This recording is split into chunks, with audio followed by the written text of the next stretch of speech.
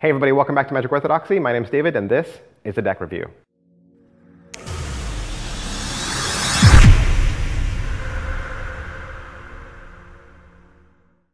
Hey, today we're going to look at Sisterhood of the Blood from 52 Ravens. Now, what is this deck? It started off as a Kickstarter project, okay, and you might remember I actually did the review for this a while back. I'll put the link for that below. I don't know how much different the prototype review was from this one. The two are very similar, almost identical. This is a custom designed deck of poker-sized cards that all centers around vampires, specifically female vampires. This was designed by 52 Ravens and printed from the Expert Playing Card Company. The theme of this deck is based on London vampires from the Victorian era. You might remember 52 Ravens had a previous deck called the Coven, and so this deck features an all-female cast of court cards, and each of them have a different story to tell, but when they come together, they are this Sisterhood of Blood. The front of the tech case is very ornate, very gothic, lots of Christian iconography, and lots of cathedral-looking artwork, as well as a very scripty font. It does say the Sisterhood of the Blood and Volume 1 underneath that. Both of the sides of the tuck case say the Sisterhood of the Blood. The bottom has some ad copy about 52 Ravens, and the top has some ornamentation and original tuck seal. The tongue flap is nice and thick, and it does have some ornamentation. And then if you look inside, there's a whole bunch of red blood spatter, which is pretty darn cool. The back design of the tuck is the back design of the cards, and that is pretty much it for the tuck case. Let's take a look at these cards. These cards are printed from the Expert Playing Card Company, and they have a nice snap to them, they have a nice feel to them, but they are not as thick as they feel. If I take the caliper and measure 10 cards, I use 10 cards as my base, so I measure all my decks with 10 cards just to get an idea of how thick they would be and what kind of deck they would feel like if you wanted a measurement. These come out to 2.82. 2.82 is about middle grade stock. The Sons of Liberty were the same thickness, the Knock cards, and the Auto Bike reprint that United States Playing Card Company put out. As you can see, the back design is very ornate.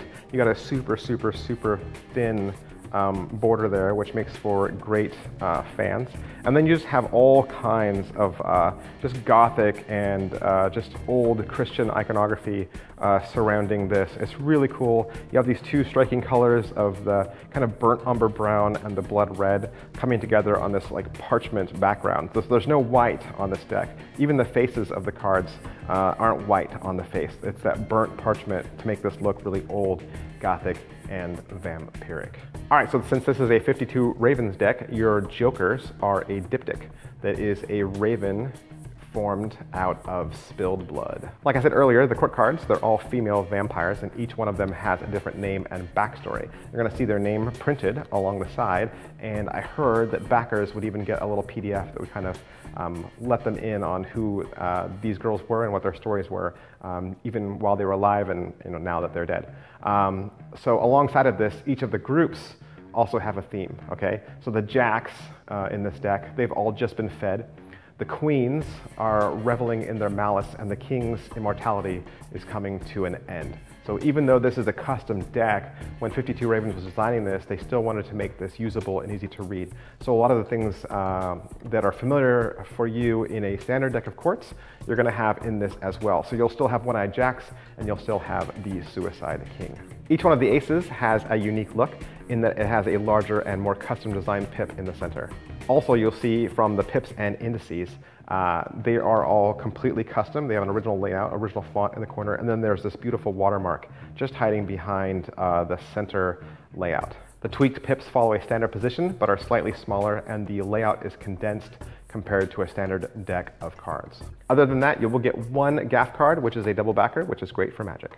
All right, so that is my review of the Sisterhood of the Blood deck from 52 Ravens. As always, we ask that you like this video just so other people can find it faster. We also recommend that you subscribe to this channel just to stay up to date on the latest in cards and card magic. If you want to follow me on social media, you can. I'm at facebook.com/magicorthodoxy, twitter.com/magicorthodoxy, instagram.com/magic_orthodoxy.